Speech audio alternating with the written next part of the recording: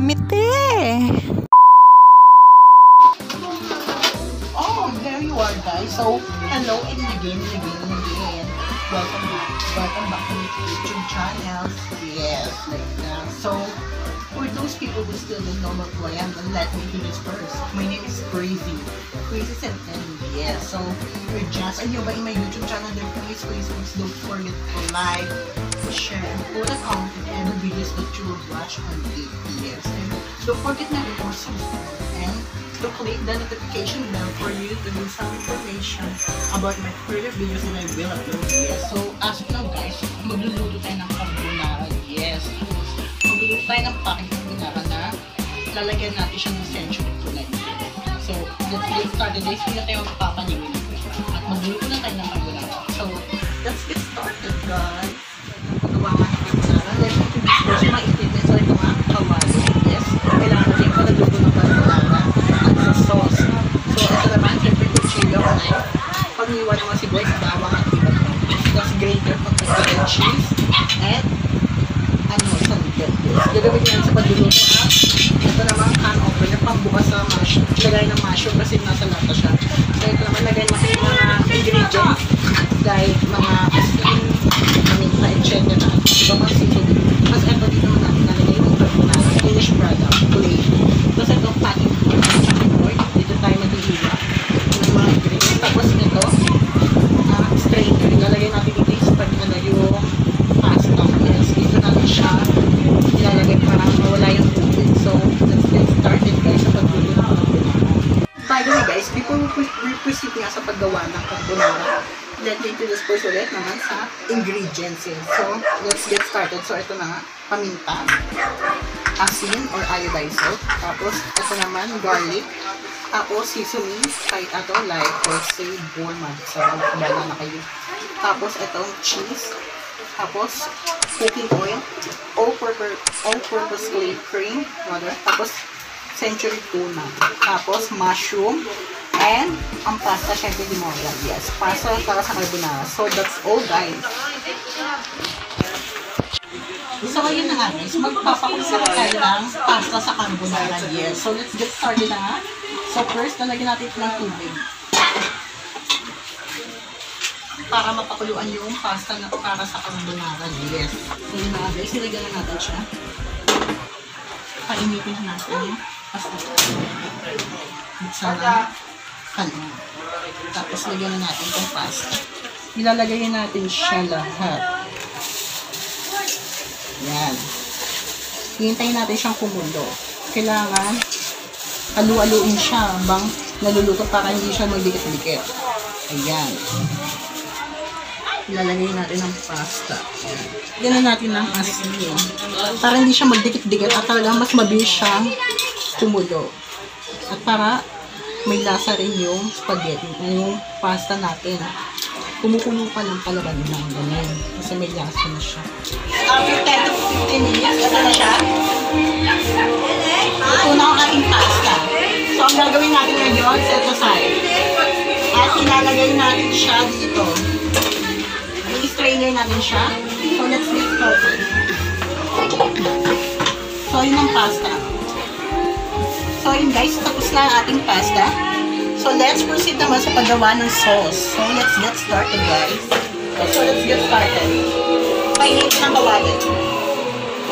Tapos, lagyan ng konting mantika. Ayan. Tapos, painitin natin siya hanggang kumulo. So, yun guys, kumukulo na nga siya. Lagyan na natin yung bawang. Ayan.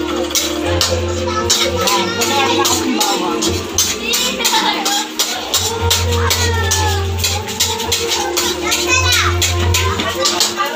Lagyan natin yung bawang. Hintayin muna natin siya mag-brown, syempre. So yun guys, medyo toasted na ating bawang. So lagyan na natin to. Lagyan na natin ang mushroom. At century tuna. At lagyan na natin ng all-purpose cream. So yun guys.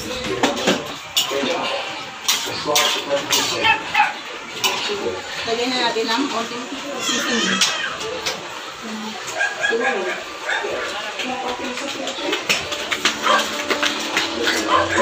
natin siya ng roti seasoning. So, syempre, konting asin na lang talagay natin. Okay na yun. Okay guys. Tapos, paminta syempre. So, yun guys. After nun guys,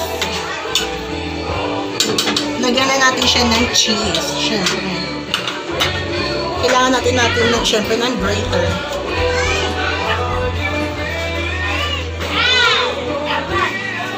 Para ma-cheese yung ating carbonara. Ayan guys. After yan guys, hahaluin natin syempre.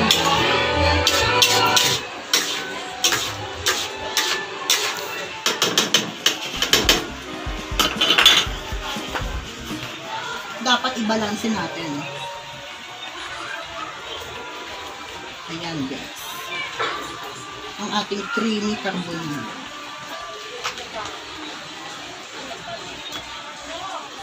Pero syempre, ibabalance natin.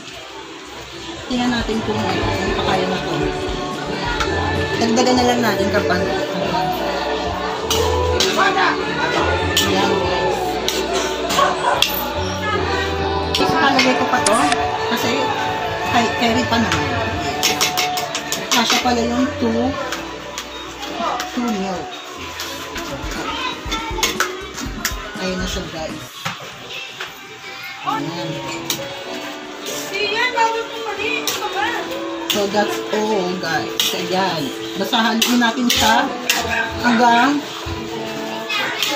gumagana yung mixture niya at talagang lahat na talaga siya ay kumalat na yung lasa. Yes, like that.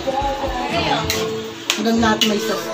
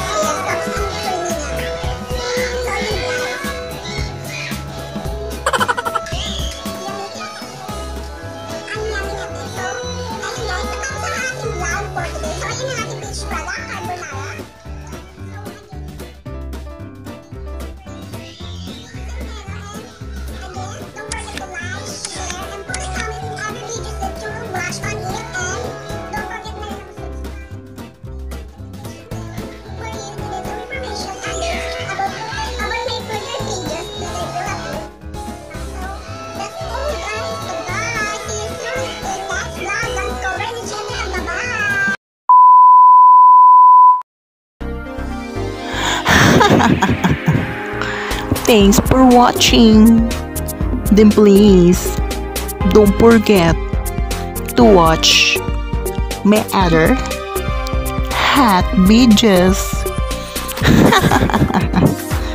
They categorized into dance covers,